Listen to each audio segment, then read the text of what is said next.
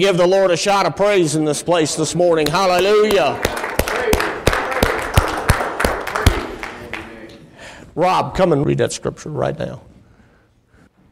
You may be seated. Okay, the pastor has asked me to read Colossians 2, 9 and 10. For in him, Jesus, lives all the fullness of the Godhead bodily. Yes, amen. And you are complete in him, who is the head of all authority and power. Read 10 again. And you are complete in him, Amen. who is the head of all authority and power. Hallelujah.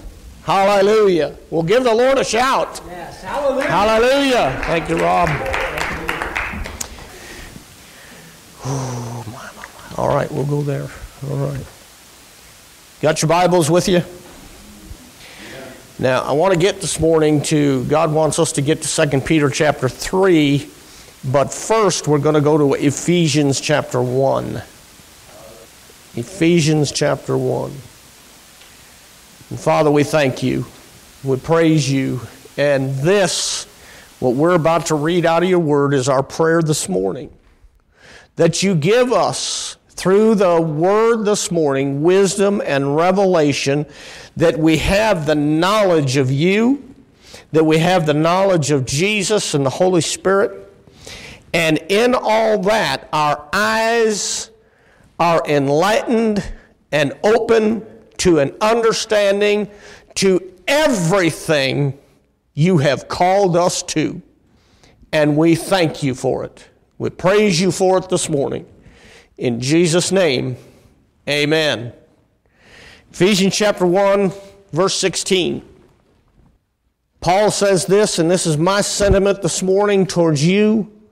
I cease not to give thanks for you, for every one of you, making mention of you in my prayers.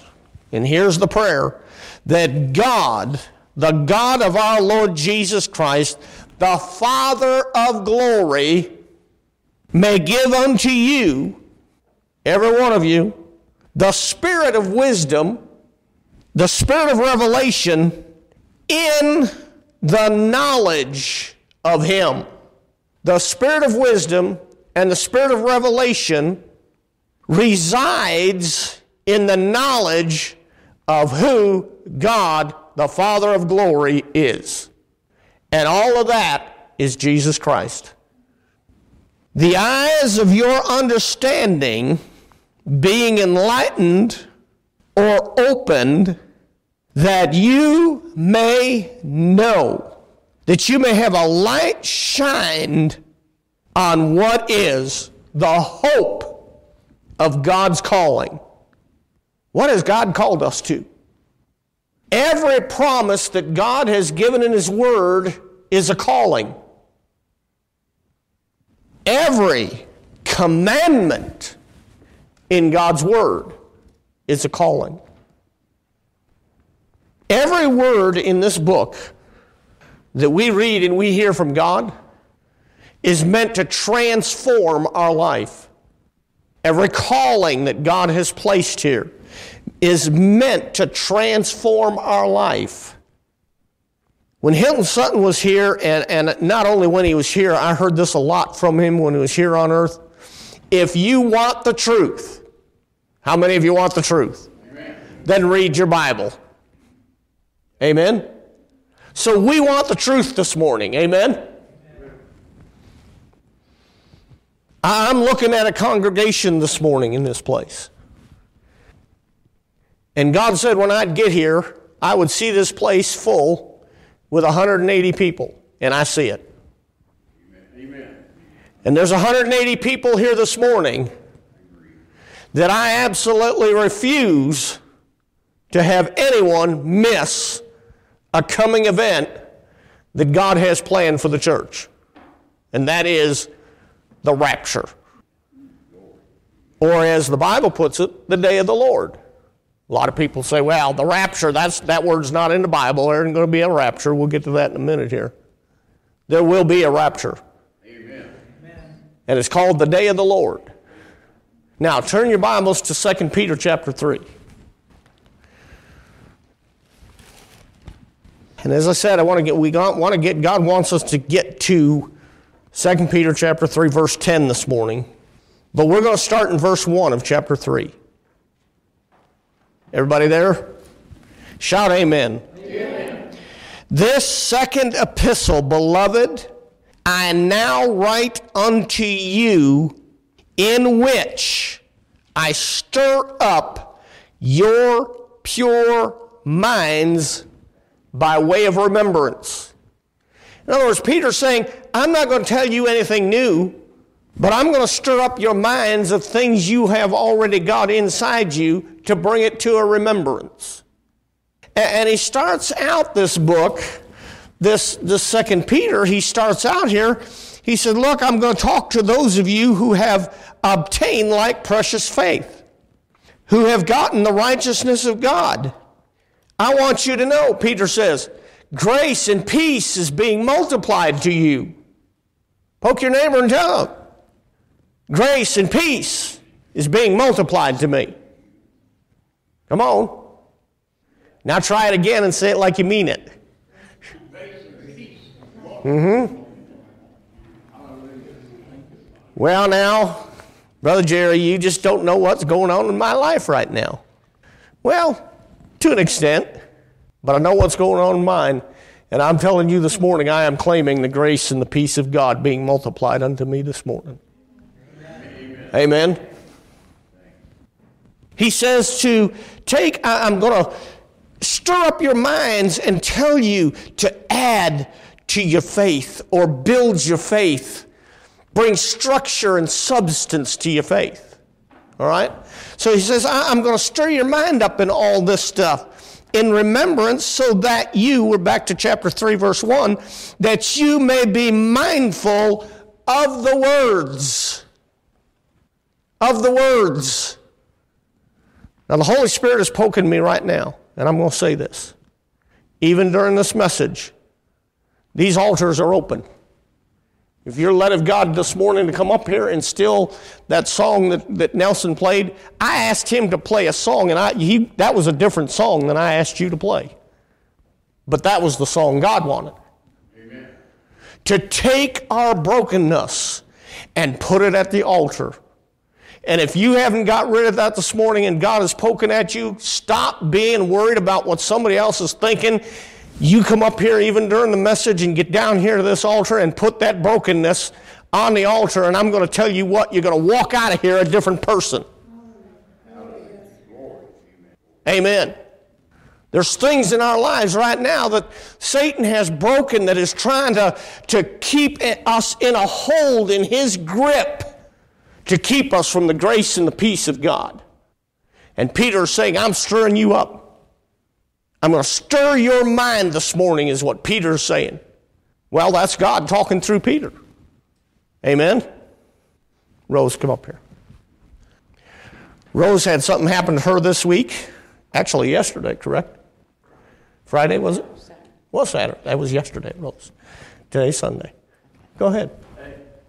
I went to work yesterday, and actually, I've been having a lot of trouble with all the workers there, because there's things going on, which no concern of yours. But anyway, finally, I got on my radio, and I called on the radio, and I said to everyone that has a radio on, please come back to Hall 10. I would like to talk to you, which is my workers. And after they got back there, we went into the little room, and I said, I just want to say I'm tired of all the bickering, backbiting, all this stuff. And I said, we need to help each other and stop all this fighting. And when I was done, then I pulled out my Bible. And I read some scriptures while they were all standing there. And after I read it, I may have gave a little sermon, not too much. But I asked them, I said, anybody here want to be saved? I said, because if you do, come on right up here with me. And at first I didn't think anybody was going to move, but then there was a guy that said, well, I need Jesus. I said, come on up. And there was another one. So I had two, and then, and I know it was the Holy Spirit doing this through me. And there's another person, and I said, I think there's one more. which it was. And so we all stood up here and we, got them saved, said what we should have said, and then I had little testaments that I keep at work, and I gave them the New Testament. But the point is it wasn't me, it was the Holy Spirit. But I realized that I'm bolder now. I want to make sure people get saved. And I told the rest of them, I said, if you ever you decide you want to see me, I will help you. Amen. And I invited them to church, but some of them have churches they go to. But for me, that was a big step of faith. But I'm really happy about it. Give the Lord a shout. Amen. Hallelujah. Well, that's what Peter's talking about right here, is stirring our mind. God stirred Rose's mind yesterday towards an evangelistic effort in the place where she works. We got to be open. We got to be ready to that word. All right? And he said, for what purpose? So that we would be mindful or full of the mind of his words, which were spoken before. Yes, sir. I'm getting ahead of myself. God has spoke to us, all of us, through his word. Amen? God gave me a vision, a word on January 1st of this year of the 3 waves. Talked about that. I preached that. If you want to get a copy of that, I think Larry can get you a copy of it on a CD so you can hear it again. But after that happened, on the 8th of January, I was in prayer in the morning, as I always am. And God said to me, oh, I like this. What do you desire for 2019? What do you desire for 2019? And he said, what do you desire for the ministry and for your home? So I started to write some things down. And here's my desire for this ministry for 2019. I desire that every person that walks through those doors is healed from sickness and disease. Every one of them.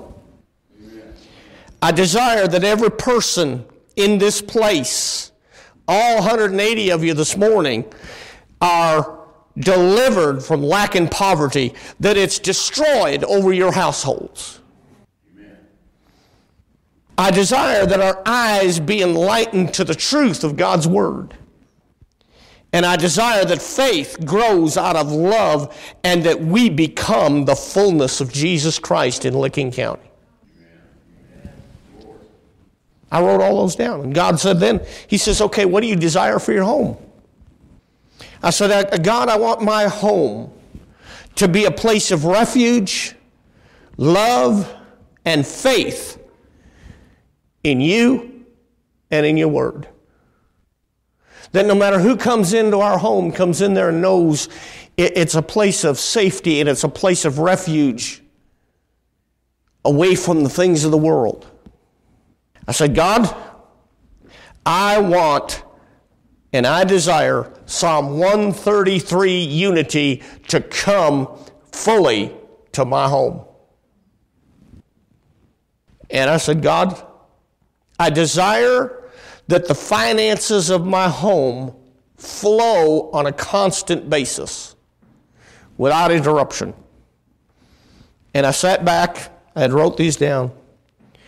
And God said to me, now, this is your vision, this is your calling for 2019, and it will be fulfilled through those 3 waves in the vision I gave you.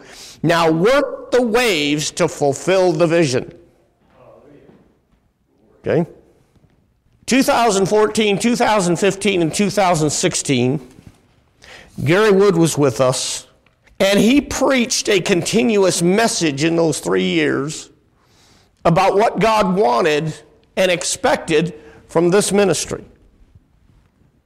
We, of course, at that point, from January 8th, went to the ministers' conference, and let me just ask Rose and Lynn, I know we came back pretty full. Amen? Very full. Well, just this week on Monday, I was praying for God's wisdom to pull down the strongholds over my life, over the ministry, and over Licking County. 2 Corinthians 10:4. All right? The weapons of our warfare are not carnal, but they are mighty for the pulling down of strongholds. And so I'm praying, and I thought, okay, God, I want to know the strongholds over my life, over this ministry, and over Licking County.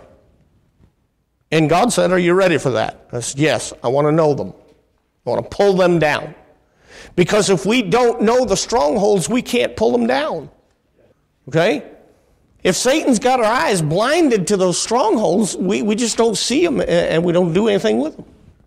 I said, God, give it to me straight. And I am going to open myself up to you right now.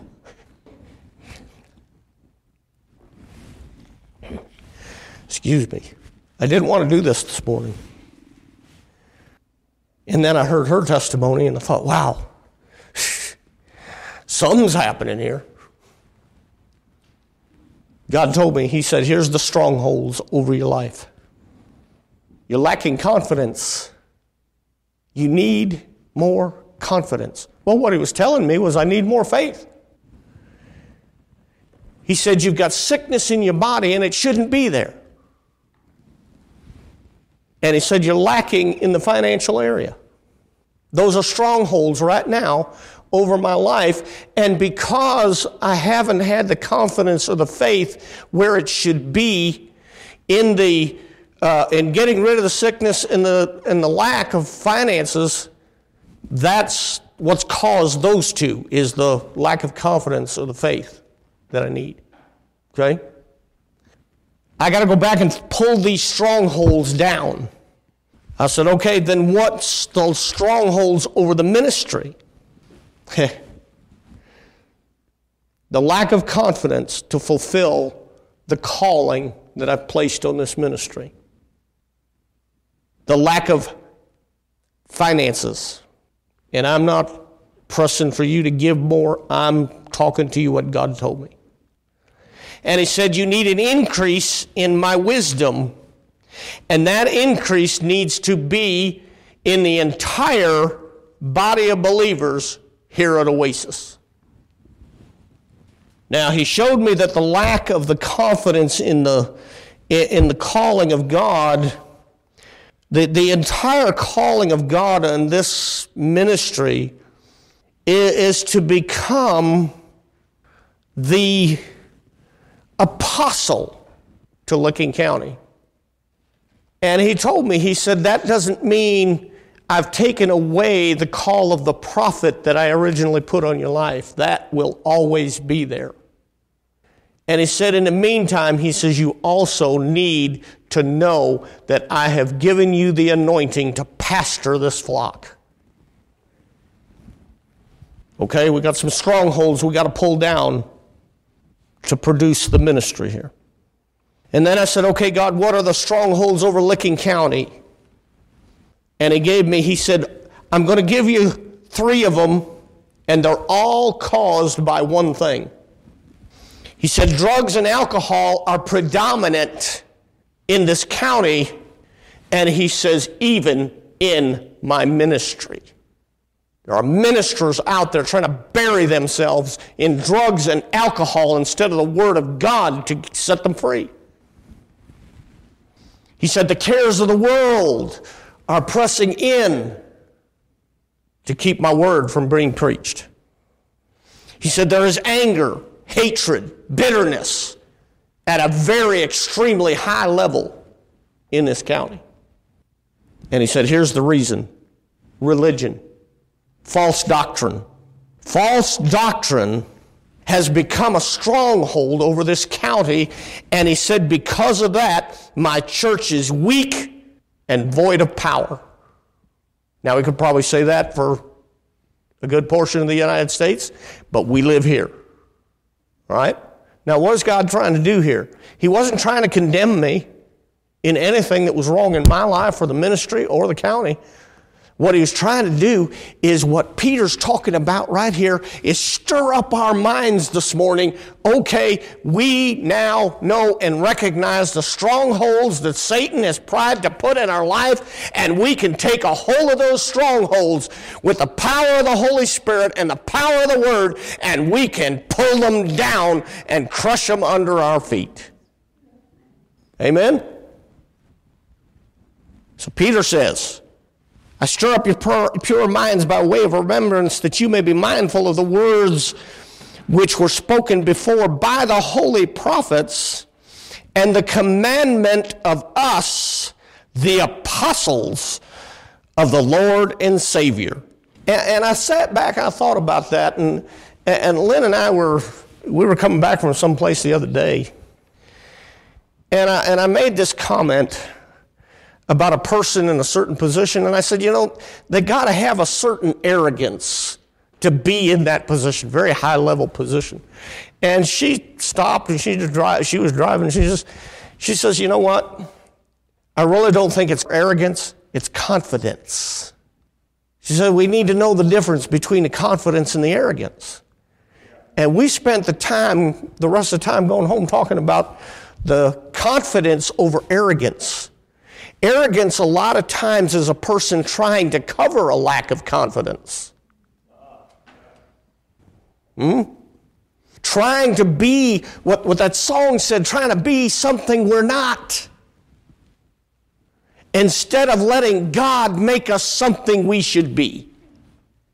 Confidence is knowing that when I speak the Word of God, it gets all of the heaven's attention. When I speak the Word of God, it not only gets all of the heaven's attention, it gets hell's attention. Amen. Because they look and say, hey, we're going to confront Jesus again. And it brings to their remembrance 2,000 years ago when they thought they had him, and he was laying dead in that hell mess, and all of a sudden they're looking and they're cheering and they're clapping, but now he gets up. He rises up in the middle of them, and they're saying, he can't do this. Yes, he did. And then he took their leader and made a show of him openly right there in the pit of hell. Then he rose up, stopped at paradise, and said, come on, guys, let's go. And there was a rapture out of hell. That's confidence over arrogance. Confidence is knowing who we are in Christ. Now watch this. How many hours you got this morning?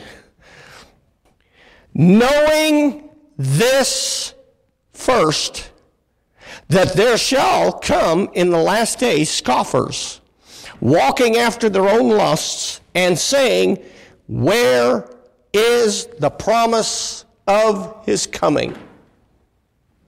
Now let me stop there.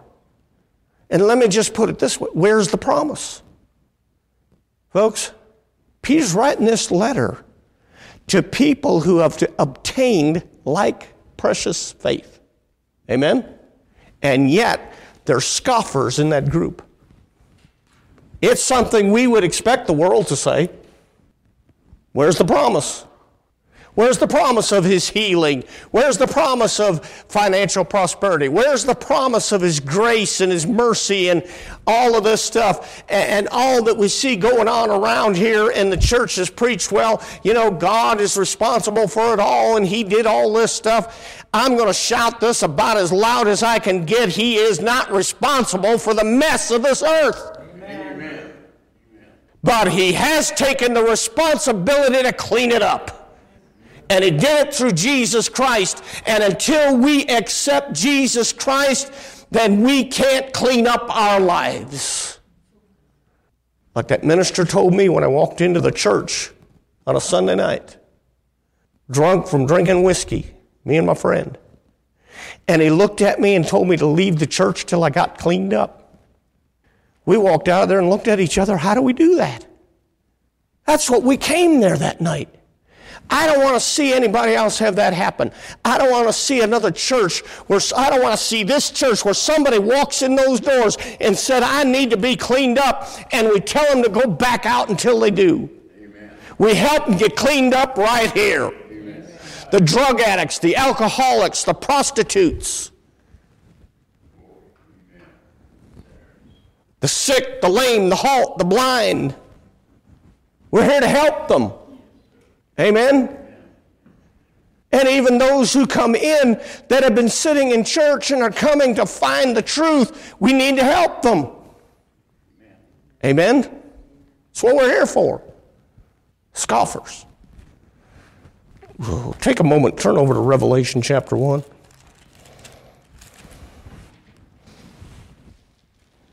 It's all right this morning? Revelation chapter 1, verse 5.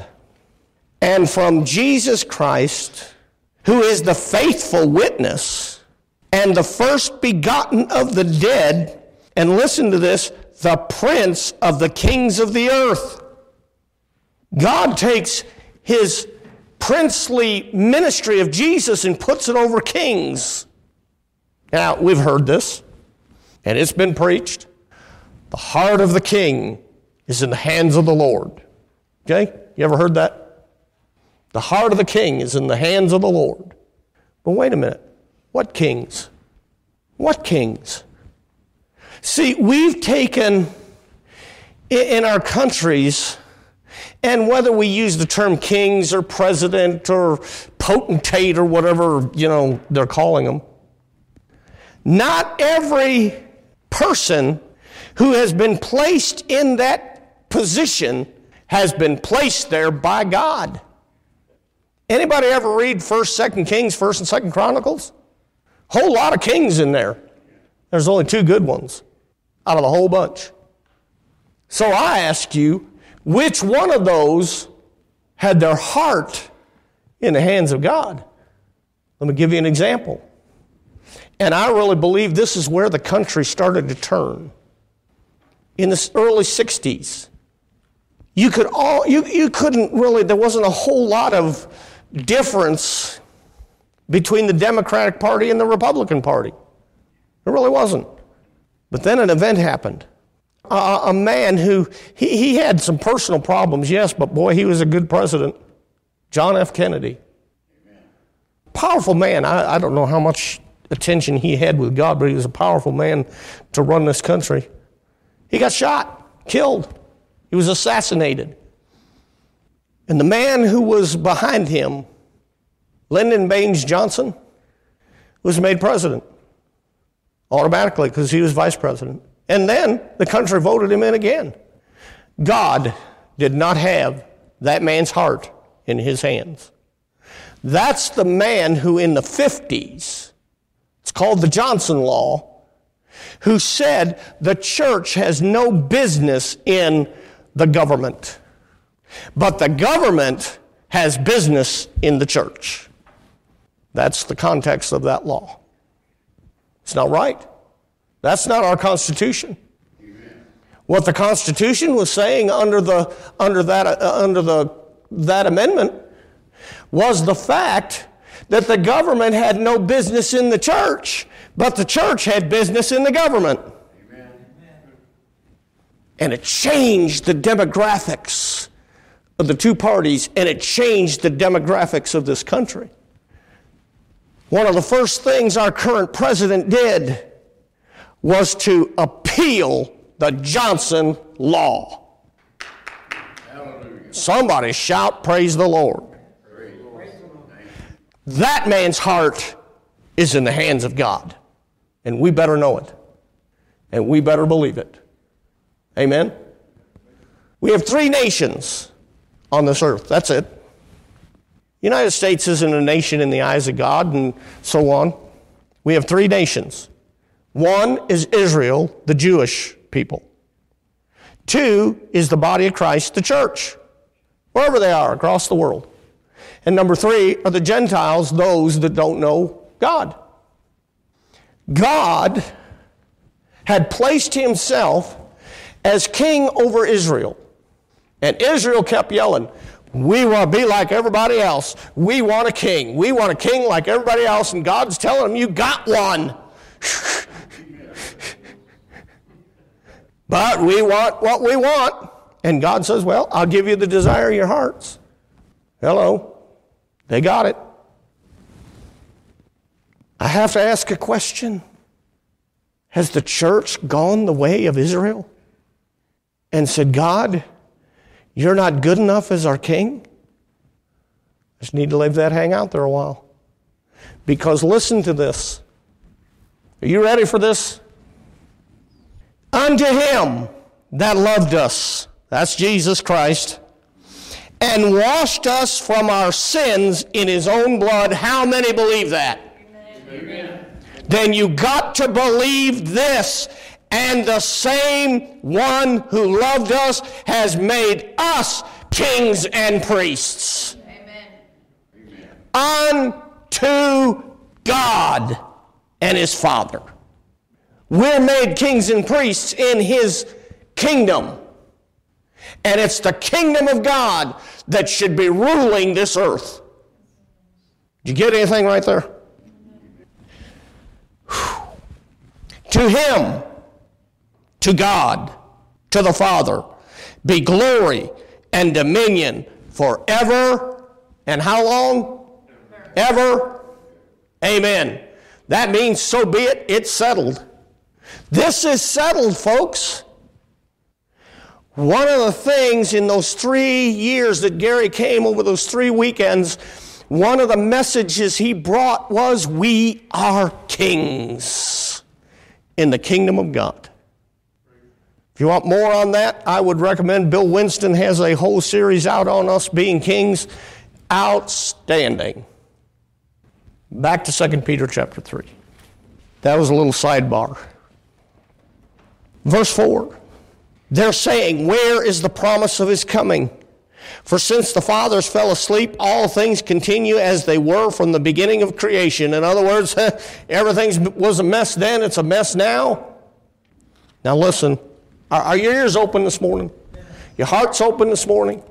All right. Got your eyes open this morning. For since the fathers fell asleep, all things continue as they were from the beginning of the creation. For this they willingly are ignorant of. He's about to tell us something that the church has willingly been ignorant to. That by the word of God, the heavens were of old, and the earth standing out of the water and in the water, whereby the world that then was, being overflowed with water, perished. Now let me take care of some doctrine here. He is not talking about the flood that came during Noah's time.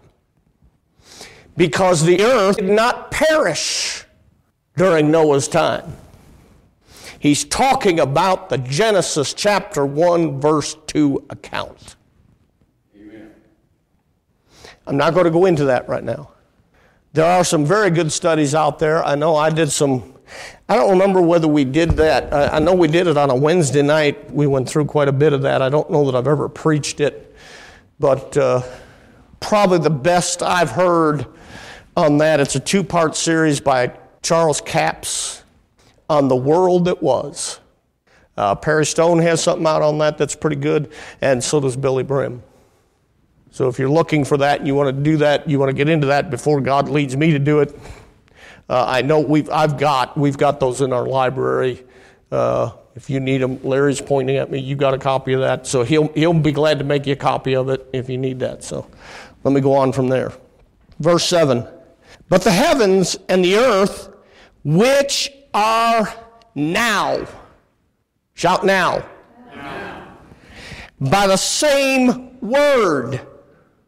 The same word that took the chaotic situation that was there in Genesis 1-2 is the same word that is holding or keeping in store and reserving this earth that's now unto the fire against the day of judgment and perdition of godly men.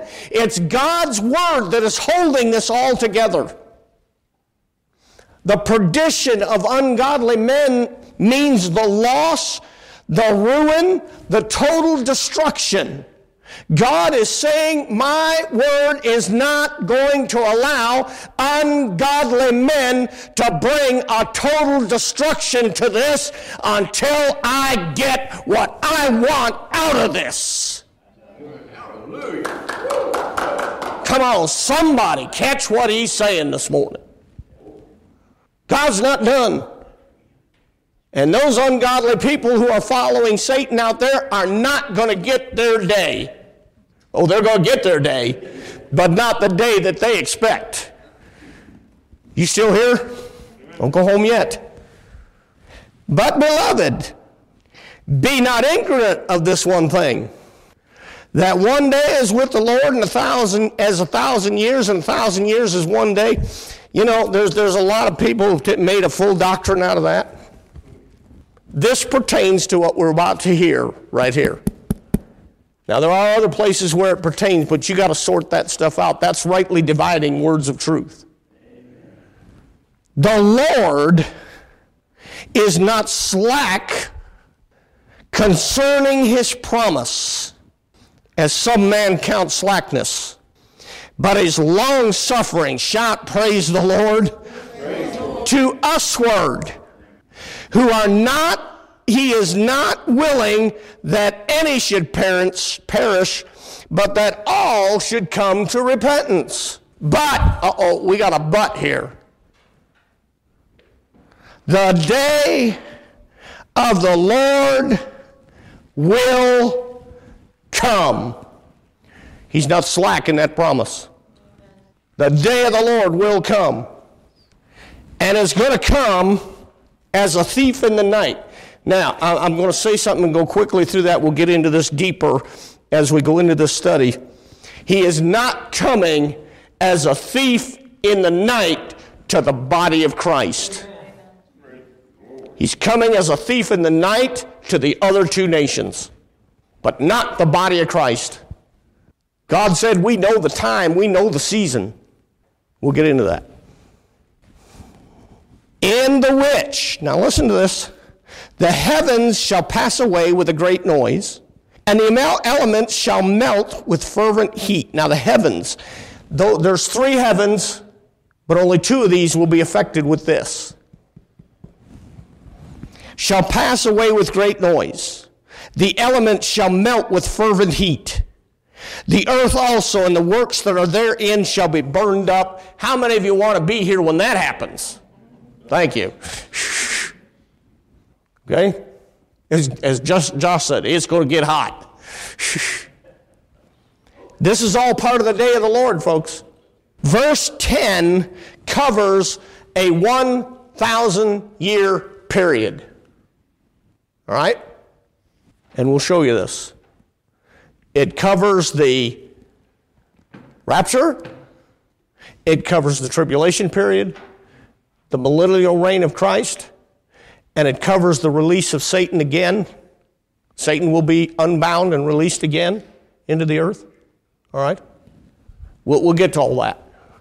I'm just whetting your appetite. We're just introducing this morning. Can you imagine what the rest is going to be like? Verse 11. Are y'all there? Everybody there? You got your Bible there? Seeing then that all these things shall be dissolved, what manner of persons ought you to be in holy conversation and godliness? I think I need to read that again. Seeing then that all these things shall be dissolved, what manner of persons ought you to be in holy conversation and godliness? Looking and hasting unto the coming of the day of God, which is the day of the Lord, wherein the heavens being on fire shall be dissolved, and the elements shall melt with fervent heat. Nevertheless, we know that's coming. All right? God's not slacking his promises. All right? We know that's coming. Nevertheless, we, according to his promise, we got something else to look for. We look for a new heavens and a new earth wherein will dwell nothing but righteousness. God's about to turn this thing around and get it to where He wanted it in the first place.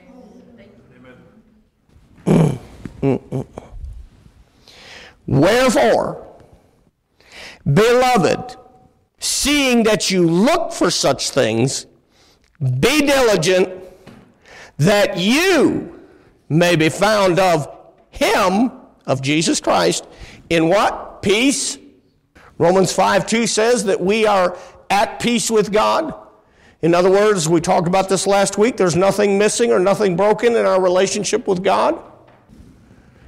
Without spot and blameless.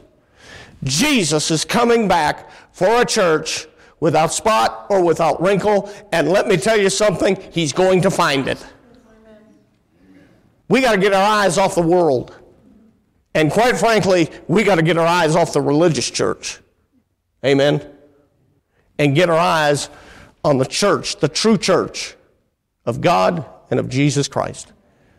Doesn't matter what the name is out on the front. It's what's going on inside. Let me finish this up. My goodness. Go to Revelation chapter 4. Now, if my math is correct, Revelation 4 follows chapters 1, 2, 3. Am I correct on that? All right. Revelation 2 and 3, well, Revelation 1 is an introduction to us on who Jesus Christ is. He's the faithful. He's the firstborn. He's the Alpha. He's the Omega. He's the beginning. He's the end. He's the one who stands in the midst of the candlesticks with the church, led by the Holy Spirit. But then, John gets this, and he's told to send these letters, and the terminology here is send them to the angels of the church. The angels there as messengers. He's really saying send them to the messengers of the church, which are the pastors. Amen? The apostles, the prophets, the evangelists, the pastors, and the teachers. He's saying send that to the fivefold ministry. And he goes through 7 elements of 7 various churches that existed at that time, and let me tell you something, they still exist today. And as we look through there, we can identify ourselves and where we're at. God identified us with the Philadelphia church. We got the love. I don't know how many times Lynn and I have been told, people walking out the door, we're not going to be here anymore because you don't walk in love. I don't know what they expect. But I'll tell you what, I'm not going to pat you on the back and tell you everything's all right when it's not. And that is love. Amen? And sometimes, if you get my terminology here, when you got to help somebody pull themselves up by the bootstraps, it don't feel good. But we all need help. Amen? So he's going through all these, and God told us, we've been weak from fighting the battles, but folks, I'm going to tell you something, it's about time we won. Amen? Now watch this. Now we get to chapter 4. After this, I looked, and behold, a door opened in heaven, and the first voice which I heard was as it were of a trumpet talking with me, which said, Come up hither. Underline those words in your Bible. Come up hither. What's he saying? John is saying when the church listens to the message from Jesus Christ and we start putting ourselves in the position that he's called us to, we will hear the trumpet, and the trumpet will say this, get up here. And then he tells John, and he's telling us right now, and I will show you things which must be hereafter. From there on, we hear about the day of the Lord that Peter was talking about. And we're going to go into that. We're going to get into a lot of this on what we need to do, what we need to accomplish for God, and the life that we ought to be living for Him. Stand on your feet, because if I look at the next line in my outline, we'll be here another hour. Would somebody give the Lord a shout of praise this morning? Hallelujah, hallelujah. Well, we're just getting warmed up on this. If we stay on track and God keeps going here next week, we're going to talk about the hope of the gospel. Folks, there's got to be hope before there can be faith. Yeah. Amen. Lynn, come on in. Oh, thank you, Jesus. Did you get anything out of this morning? When we went to the ministers' conference, we stopped. I talked to Annie Grace, who is Dennis Burke's executive secretary, and she runs the book table at the ministers' conference, and so I've gotten to know her through the years. And I noticed a little book sitting there that Dennis wrote. It was the first book he wrote, How to Meditate on the Word. And I went and got a couple. I think, Rose, did I give you one of those? I think I did. I started reading that book again. Hadn't read it in a while. Wow. And when I finished reading it, God told me, He said, now go over and read my son Copeland's words on that. And I did, and I put them together. And I have really been deeply meditating on the Word of God. And folks, it's working. And it'll work the same for you. If you need those books, we can get some from, as a matter of fact, I may just order some and get several here. Get them in your hands. We want every tool of the gospel we can get in our hands. Amen. Father, we thank you this morning. We praise you. We praise you, Holy Spirit, for what you've put in our hearts today. Oh, I thank you that this word has penetrated every heart in this place. And that, Father, as we have your commandments and we keep them, we shall grow, we shall profit in all areas of our life. We thank you. We thank you. We thank you. Now, I loose the angels of glory to build a blessing wall, a hedge around every vehicle out there. We go down the road without incident. We arrive safely to our destinations. And Father, I'm asking you to give everyone in this place a total peace and comfort today. May we enjoy the day with our Lord. May we enjoy the day with each other. Father, we thank you. Jesus, we thank you. Holy Spirit, we thank you. God bless you this morning.